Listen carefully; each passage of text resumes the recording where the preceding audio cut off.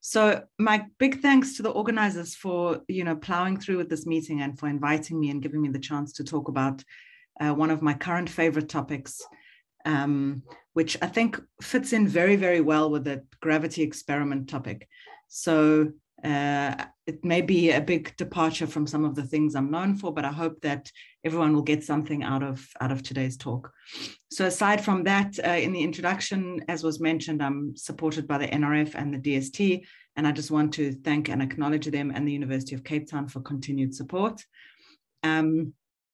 Without further ado, let me launch into what I want to say. So in my career, I've sort of had a set of problems that I'm interested in, and they've evolved slightly with time, but actually to a large extent, many of them are the same things I've worried about since I was a grad student or even in my undergrad days.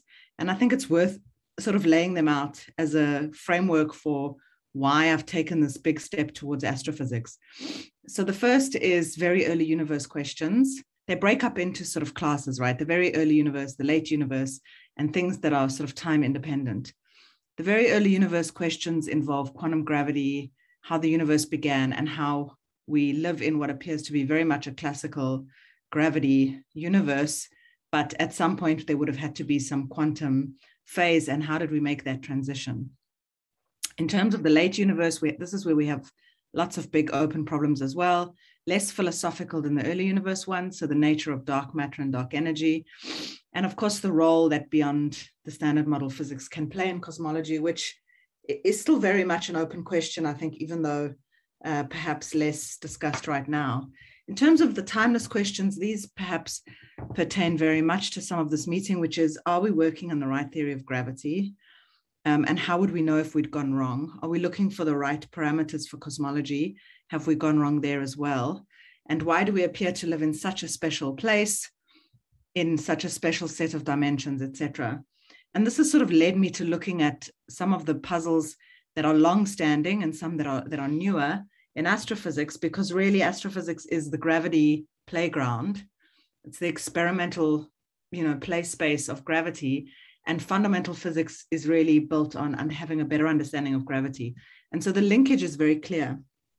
In terms of cosmology, which I think for a long time I thought was the definite way to go, we've made phenomenal progress, right? I have, the list of parameters that we're trying to work out and get constraints on. You can see the errors, the error bars on them are just getting smaller.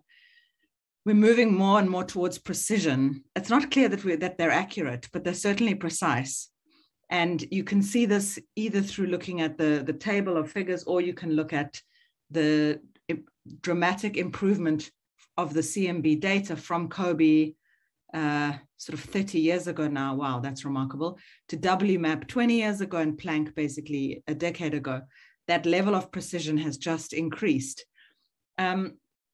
But if you look at where we're getting our data from and what we understand from our universe, it's coming from the very recent universe. So if you look at the image on the left corner, you can see that it's coming from the very recent universe. So the galaxies relatively near to us and the CMB relatively far. And there's this kind of gap in between that is far less explored. And so that's sort of something to bear in mind where our cosmology information is coming from. So putting this together, we appear to have a universe that is very well understood. But the reality is that within all those little error bars and measurements, there's a whole lot of big open questions. So dark energy and dark matter and inflation, I think, are the very well-known ones. If you've worked in cosmology or talked to cosmology people, it's very clear that these are sort of three big problems that are not getting better, right? And then there's sort of ones that seem a bit smaller. So the missing baryon problem, which I'll come back to a bit later, so I won't explain here, how galaxies form. And then, these sort of tensions in the data. So the H0 crisis is something that's being talked about a lot. And I use it just as an exemplar for a direction to go. So, if you know about the Hubble constant, I think some in the audience probably taught me about the Hubble constant many years ago. And I remember in the late 90s, learning that it was either, that there was one school of thought that had it as basically about 80, and another about 50, but it didn't really matter because the error bars were so large that they fit within each other. But you can see that over time, those error bars have gotten smaller and the central value is going further apart instead of closer together. Well, it's closer together, but the error bars are smaller, so they don't include each other. And every bit of new data seems to make things worse as opposed to better. So we went from, Einstein thinking about GR and how it would apply to the universe, the field of cosmology, as really being a philosophy, an area of philosophy, to what we thought in the last few years was an era of precision. And now we seem to have hit what is clearly an era of crisis. So just to highlight the H0 one, there's no point looking at the details, but you can see the incredible amount of work that people have put in to figure out what's exactly going on. You can see the very early measures and the very late measures give you vastly different results, right? So the Cepheids are building up chains of distance measures using Cepheids that are relatively near to us. And Planck is using the CMB that's relatively far from us. So remember what I said, our data comes from nearby or very far, and those two don't quite match. So it's possible that there's something else going on. There's a bunch of open questions there, but it tells you that we're at least in an era where we have to be more careful or completely change the way we do things. So what are the different approaches we could take? I think these apply very well for dark energy, dark matter, the Hubble tension, but really they're good solutions, I think, for any cosmological crisis like this. So the first one is perhaps the most obvious one, which is to relook at the data, right? Has the analysis gone wrong? Is the methodology wrong? This is not something I'm doing at all. The next is to look for new physics, right? Is there something that we're missing? Is there some other physical particle, something, a dark energy particle, dark matter particle, something beyond the standard model that we're missing? Is there perhaps some evolving field that would explain the dramatic change in what appears to be the Hubble constant from the very early universe to the very late universe? So that is one approach. Another is to say, well, setting aside what we know, are there different ways, novel ways to probe these big open problems and these unusual tensions? Can we do lab experiments, for example? Are there direct or indirect ways to test these questions? Can we look to astrophysics as a different playground? And, where further can we go in the cosmic frontier? The bravest is perhaps to come up with a new theory and say, well, the theory of gravity that we have is actually just wrong, and we need to fix it. And, Einstein's GR has hit its limit, just like Newtonian gravity did. But if you take that approach, you still have to go back around the circle because you need to test your new theory against all known observations, make new predictions, and then use new observations to rule out your theory or place new constraints. So this is sort of the map of how I see things, given the big problems that we have. And it brings me to the astrophysics opportunity, which is the target of my talk today, which is basically fast radio bursts. So these objects, they were not known about, when I was doing my PhD. They were discovered basically only afterwards. And they're transients, which I think this community will know what the word means, but it's essentially an astrophysical object that's in the sky for a relatively brief time. And so these are extremely brief. They're millisecond or microsecond timescales, but transients are sort of broader than that. They were only discovered very recently, and in the beginning, it was thought that it was an anomaly, that it was just an anomaly in the data. And then I think the second one, it was believed to be, the second one went away. The data went away because they realized it was actually always observed at lunchtime. And the fact that it was always seen at lunchtime in the data just seemed far too coincidental. And they realized in the end it was the microwave from the lab. And so, in the beginning, it wasn't certain that even that first burst was real. And it was only after looking in archival data, so looking in existing data, that they found many, many more. And when I started working in the area, there were like 20 that had been observed, maybe 30. And now we're at a situation where there are hundreds. Hundreds have been observed. And over the coming decade, we should be seeing tens of thousands. So it's a rapidly growing field with a huge amount that we can learn. We don't fully understand what drives them. I'll explain more about what they are in a moment, but I'll just say we don't totally understand the physics behind them, though there are strong hints that there are magnetar mechanisms that are at least driving some of them. We don't even know how many classes there are. We just know that they're very bright, they're very brief, and and they're at cosmological distances, which I'll explain in a moment as well. So I've put some of my papers, there's some more since then up here, but the first was really just a foray. A bunch of my students, really led by Emma Platz, who just finished her PhD, took a look at all the known FRB theories. We just thought, there's so many different theories. Let's try to understand FRBs by understanding the different theories. I think there were 48 FRB observations at this point. So people had seen 48 fast radio bursts, but there were like 51 theories. So there were more theories than data. And we thought that was kind of interesting. So we set up this theory wiki, just cataloging everything that was known about each of the theories as a way to sort of structure and organize things. And of course, for us to learn. And we got the help of Sriharsh Tendulkar, who is an established FRB astronomer. So there's a bunch of things you can do with them.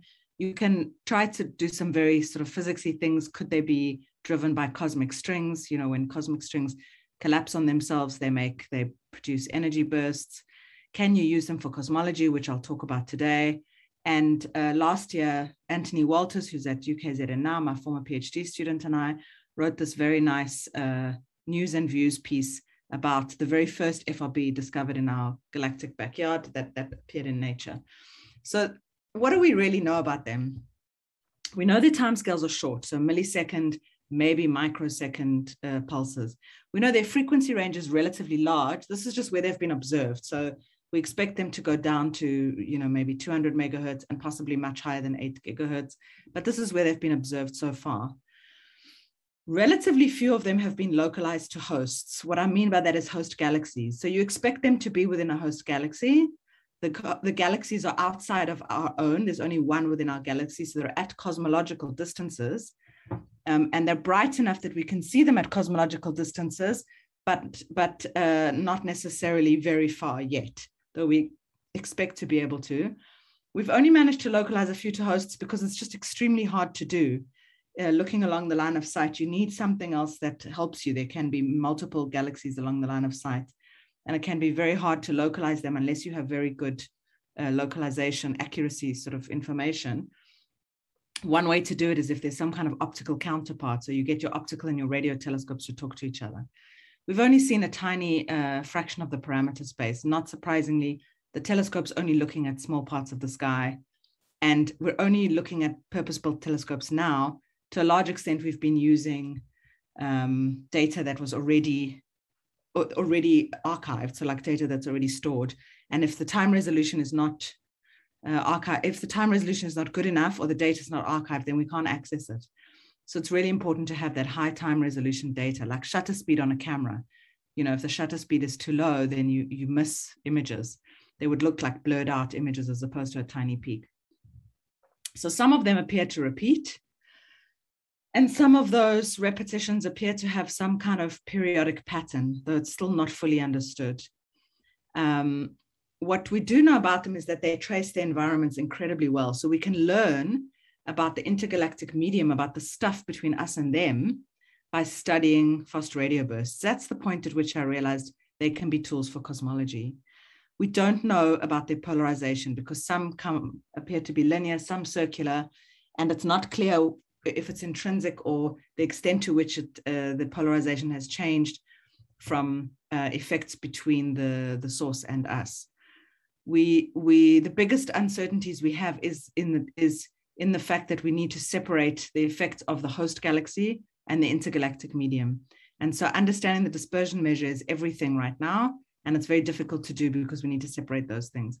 We don't know how far they go in redshift.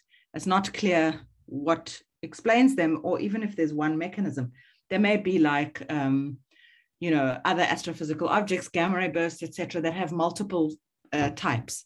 And so it may be that our catalogs become catalogs of catalogs. So that's sort of what we know. So how do we really learn about them? What is the probe available to us? The best probe is something called the dispersion measure, which essentially is the fact that you have this pulse of light and it's traveling through the intergalactic medium to us through a cold plasma of electrons.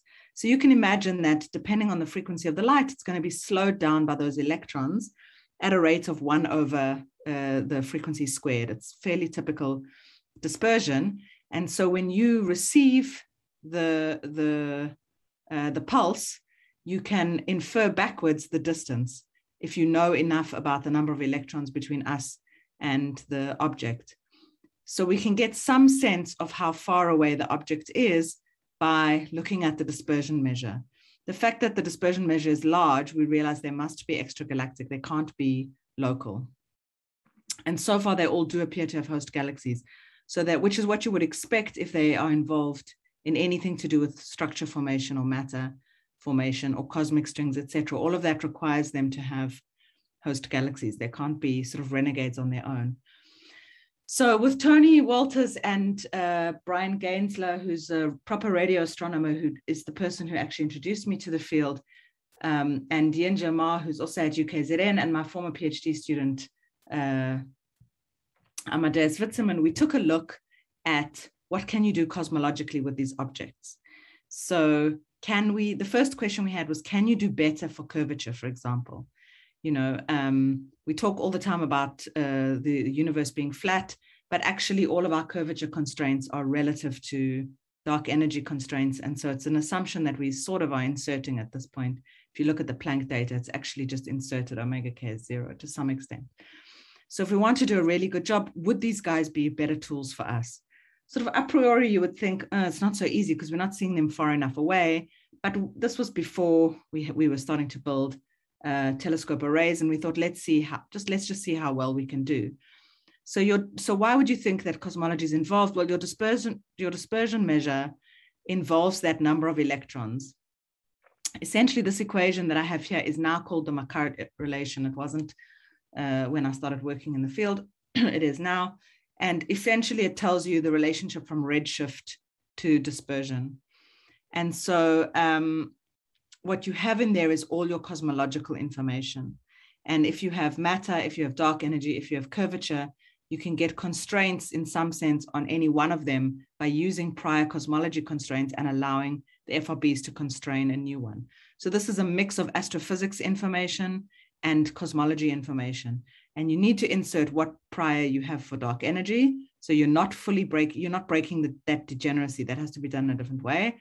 But subject to some prior, can you do better for curvature? So the difficulty, of course, is that the dispersion measure is everything. It's the Milky Way contribution, which we sort of understand well from galactic pulsars. It's the cosmological contribution, which is all we care about. And it's the host galaxy contribution, which we have no clue about.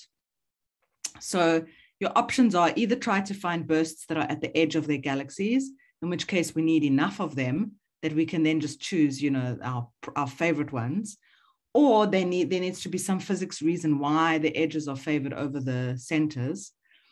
So that's one option. The other option is to get bursts that are very, very far away, because the further away the burst is, the larger the contribution of DM IgM and the smaller the relative contribution of the host galaxy.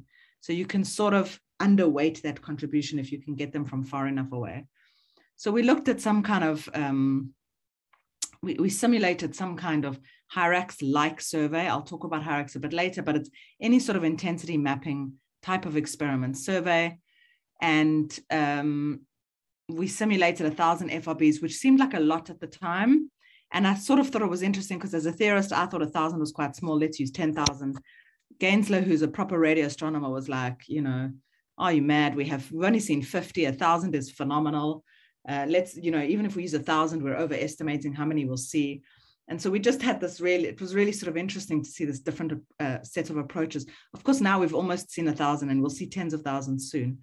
But 1,000 was enough for us to see what you need to do to get constraints.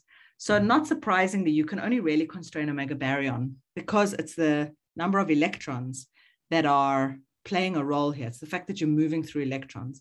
If you allow for a non-flat lambda CDM, then you get very nice orthogonal constraints between your FRBs and your cosmology priors. So CBSH is all of them.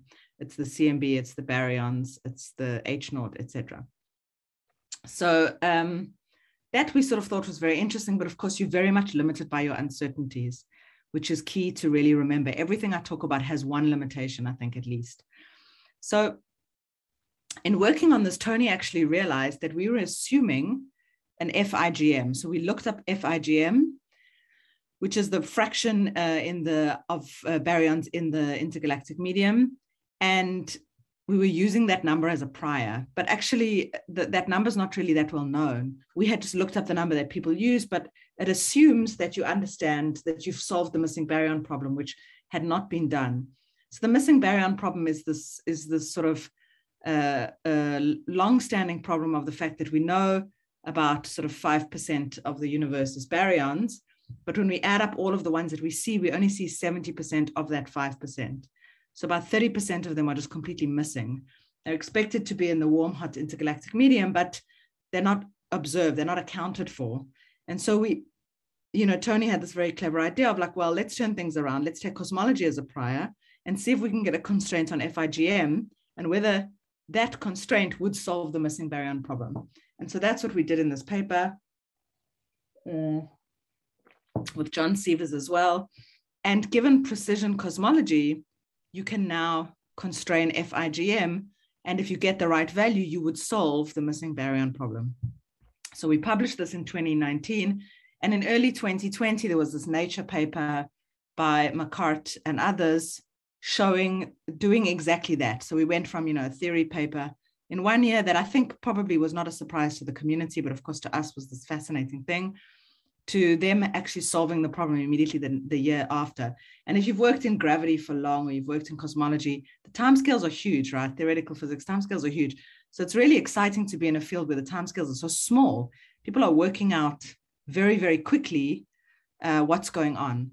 So just to sort of understand what they did, you've got your burst coming out of a galaxy here, and it's moving towards the observer who's in a different galaxy, the Earth, and the different frequency components are moving through the electrons on the bottom. On the top one, imagine that you're in vacuum. So of course, the different components move faster and are slowed down at differential rates by moving through the intergalactic medium through those electrons. And so you can get constraints just from that. So that's exactly what they did. And what they needed, what was very, very important, what they needed was localized bursts. You needed really accurate distance information. And they took 4 bursts that had been localized. When I started working in the field, there was only 1 that had been localized. And since then, there've been a whole host. Now we're in the 20s. There were 4 bursts that were localized. The redshifts, you can see they're cosmological, but they're still quite small. And all these objects are near the edges of their host galaxies. So that makes them very good to use because the host galaxy is not contributing much noise. But it also tells you that maybe something is going on. Is there a reason that the FRBs seem to be at the edge of their host galaxies, or is it a selection bias? So it leads you to ask new questions, of course. They all seem to be galaxies similar to ours. They're still star forming. So they're in that stage of life. And it gives you these hints about progenitors, right? Things that are expected to be evenly spread across the galaxy become less likely.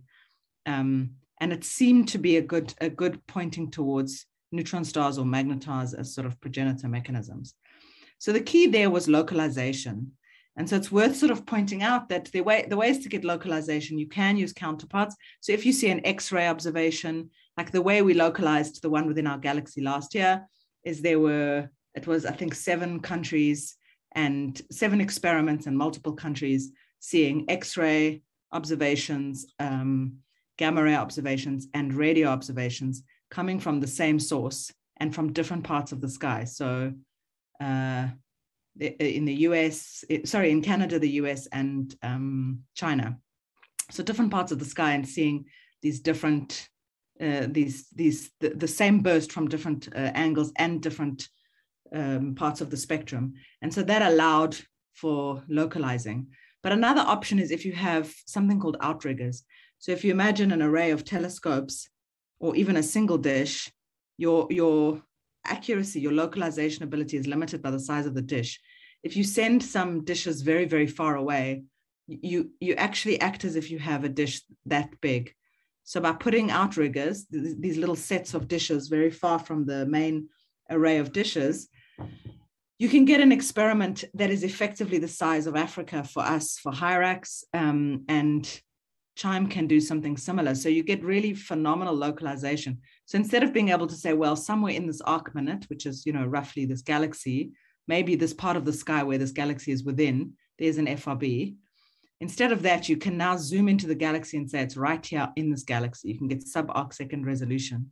And CHIME recently published a catalog of new FRBs seen, and that gorgeous image on the left-hand side, that's half the sky. It's just what happens when you project things from a sphere onto a flat page.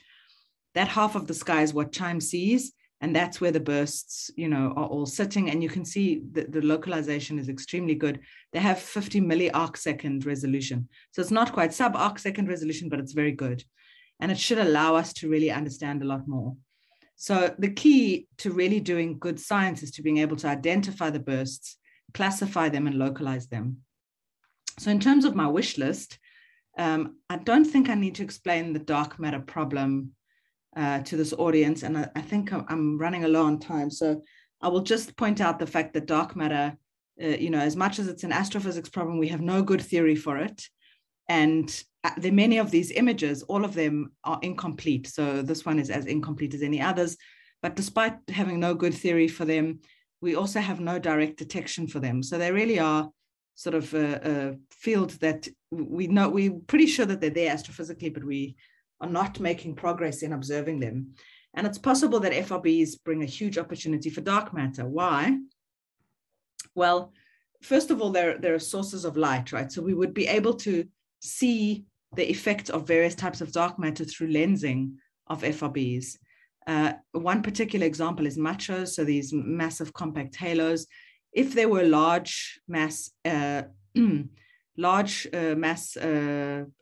holes, they could possibly explain some subsection of dark matter. And they sort of went out of vogue, I think, some time ago, because they weren't expected to exist. But the unexpected results of LIGO Virgo are that actually there's a much bigger range of black hole masses, and it may be that there are these primordial black holes that could now actually explain some of dark matter. But if you have these objects out in the sky, then FRBs would be lensed around them. And you would either get a double peaked FRB if you have machos and then there's this micro lensing, or if you have strong lensing, you would get repeated FRBs. You would get repeated observations of the same FRB with a time delay. And so there are ways that we can actually do this. There are already constraints that have come out, and there's a lot more that we should be able to do in future with Meerkat and with HIRAC. So the current constraint comes from ASCAP by looking at the substructure of the bursts. Some large number of FRBs would allow us to get better constraints than we already have. So that's quite a big deal. And the progress in future is expected to be huge. We just need to see more bursts, and they need to be further out. It's better if they're shorter lived, and we eventually will have to automate the process, because we're going to go from having sort of 20 bursts to study to tens of thousands. Dark energy is no different. I've already explained to you the stuff that we've looked at for curvature, and dark energy you saw was in those cosmology equations. Again, I won't explain the dark energy problem. I assume this audience is probably quite familiar with the fact that the universe appears to be accelerating in its expansion, and we have no good argument for why, and really a dearth of new ways to test that acceleration. So again, FRBs give you this opportunity. If you can get enough of the bursts far enough out, so above redshift of 3, then we can ignore the host contribution because it's going to be relatively small. We can ignore recent history, and we can get constraints on the equation of state of dark energy. So that's quite a big deal. Similarly, if you can associate them with GRBs, then you get a counterpart that will allow you to get a very good dispersion measure for the FRB and a very good redshift from the GRB. And again, you can constrain that dark energy equation of state. You can think back to the equation I showed you in the beginning, the McCart relation. You just need to pin down a few of the variables. And there are lots of different ways to do it. You could use FRBs to break distance degeneracies in the CMB as well, and possibly get better constraints on H0. There are a couple of papers that are already trying to do this. So the field is moving very, very fast. And nobody was thinking about cosmology until a few years ago. And now it's an extremely popular direction to go. So I think there's a wealth of new stuff that can happen. And the future, I think, will involve cross-correlation. So having a map of the FRBs and cross-correlating with other cosmology information is going to take us very, very far. And I think we're getting there very soon. Seeing a lot of high redshift FRBs would also be amazing, because then we can rule out low redshift stuff. But that's hard to do, because it's no surprise we see the low redshift ones, selection bias. Again, bright things nearby are easier to see than bright things very far away. So there's also fundamental physics opportunities. You remember that 1 over nu squared behavior. Well, if the photon has a rest mass, you would see that same behavior. There's a 1 over nu squared. In terms of the dispersion measure, there's a contribution to the group velocity, basically, of the wave that looks like a 1 over nu squared. So we can constrain. In fact, I think the best constraints on the mass of the photon currently come from an FRB, basically because those are not seen from looking at different FRBs. That relation is not observed, and so we can get really good constraints on the mass of the photon. Similarly, if there's a violation of the weak equivalence principle, then you would see a time delay in the different frequency components, and we can get really good constraints on that as well. And so these are just 2 examples. You can also constrain non-Gaussianities. There's a vast amount of early universe or fundamental physics questions that can be answered by having enough FRBs or very much information about few of them. You can overcome one set of statistical problems with a solution of the other form. And so I think there's really a lot that can be done. I've included this image, and I'll explain a little bit briefly some work sort of led again by Emma Platz. And this is with the Meertrap collaboration from Meerkat. And so this is Meerkat data. This is the most well-studied FRB to date, 121102. And what I've got here is the different bursts. And the reason that I'm showing this to you is so that you can see how different their shapes are. So it's not simple. It's not so clear necessarily when you have a burst.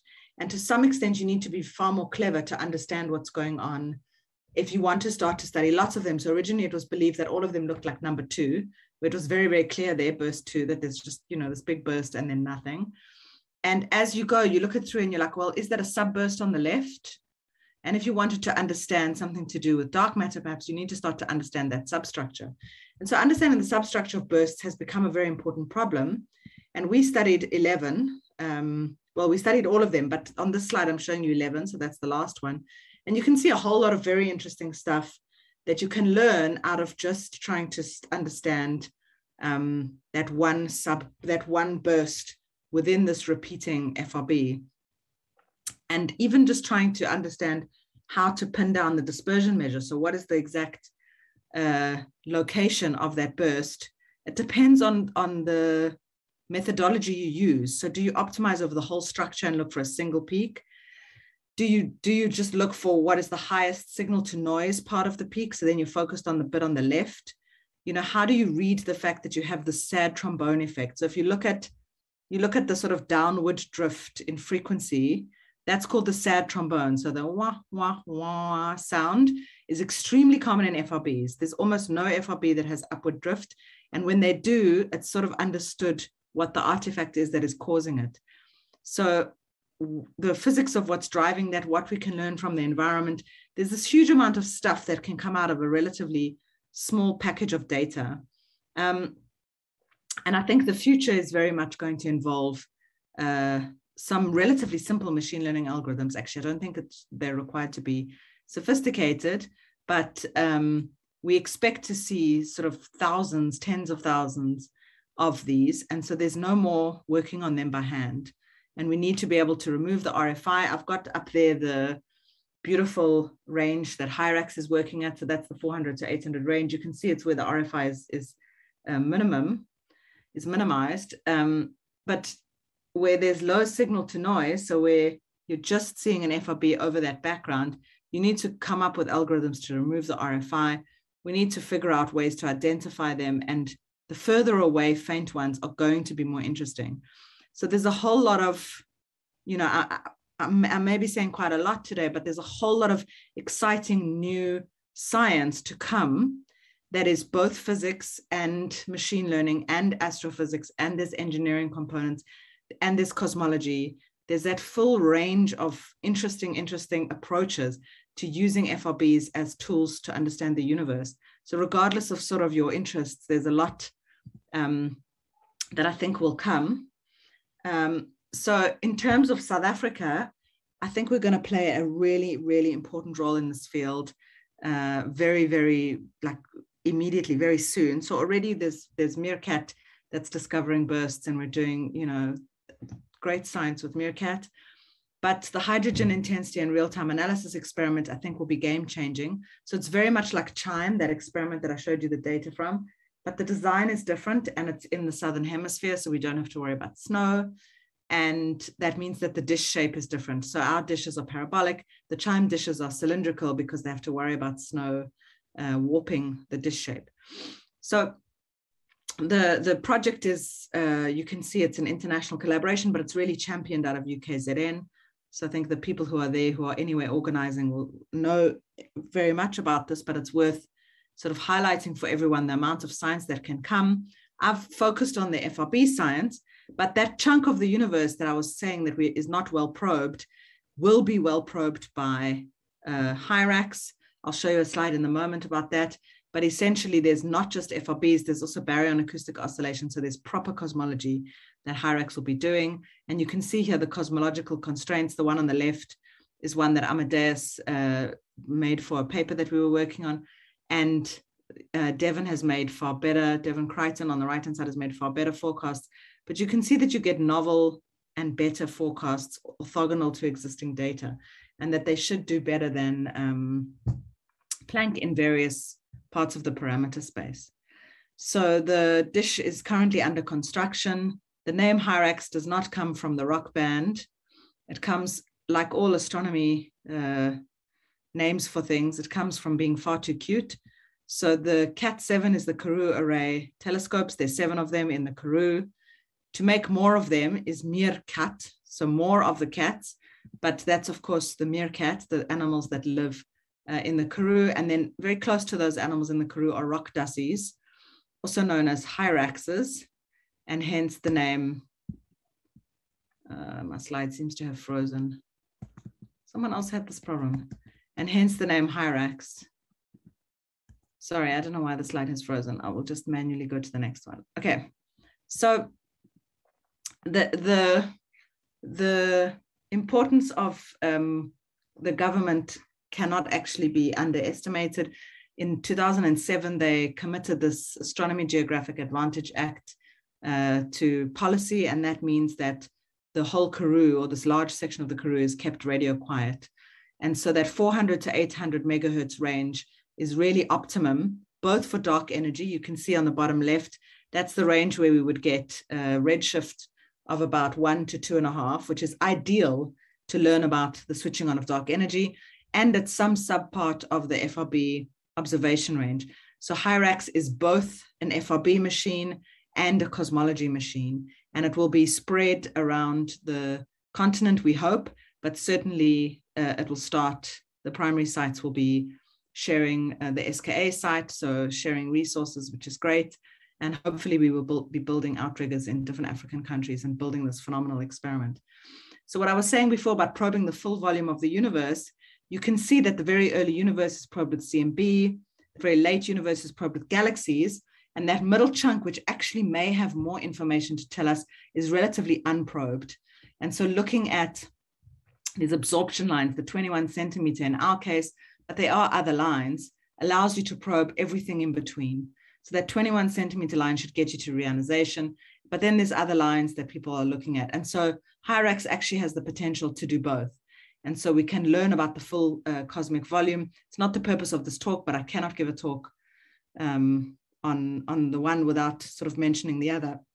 So sort of as a summary on the FRB side, there's just a huge amount you can do. And we've done these various sort of approaches to how to understand and how to contribute to this growing, beautiful area of precision science. If I were to write my wish list, it would be that we can get dark matter, dark energy and curvature information out. There's work already happening on the epoch of reionization. There's fundamental physics questions that we're answering. We still can answer a lot about FRBs, how they form and their environments. Some problems are already solved. And really the sort of takeaway is that I've stolen this quote from Dirac. The original quote is, if you're receptive and humble, mathematics will lead you by the hand. But I think in the case of astronomy, actually the data will lead you by the hand. And so as my final slide, instead of conclusions, I will give you lessons from FRBs, which is that many of these, the key lesson is many of them were discovered in archival data. So we did not make new discoveries because of some technological innovation. We just changed the way we looked at our existing data. And I think sometimes that's really key. You know, people always see a problem and think you need to add things, but sometimes you just need to look at the problem in a different way, or possibly take away things. You know, you remove one Lego piece and suddenly you have a flat roof, but most people will just add 30 Lego pieces to make a flat roof. So sometimes you need to just look at your problem differently. And so the great discovery of FRBs just came from looking at the data with a different lens.